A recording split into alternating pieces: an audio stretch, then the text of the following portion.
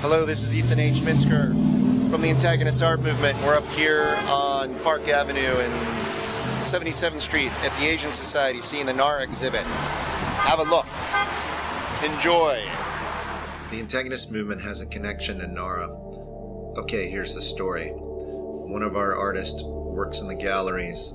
Nara was having a show there. He brought Nara to one of the art events we do on a Thursday night. Every Thursday night at the Antagonist Gallery at the back of Niagara Bar. Nara came to the show, enjoyed the show. He was given markers and said, "You're welcome to draw anywhere you want on the walls." So he did. Drew across the bar, the walls of the bathroom. By the end of the night, he was a little toasty, drinking a little bit, maybe a lot. Went up to the L train to take the subway back to where he was staying in Brooklyn. In the subway, he had written on a brick and was arrested by the transit police. They held him from Thursday till Saturday afternoon. As reported in the Post, they said if they had actually taken that brick out and removed it, it was probably valued at about $10,000. But instead, the city of New York wiped it out with Windex. Now, Nara almost actually missed his opening on that Saturday.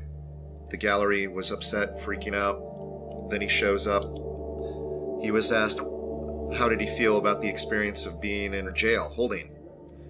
His reply was, very entertaining, just like American gangster movies.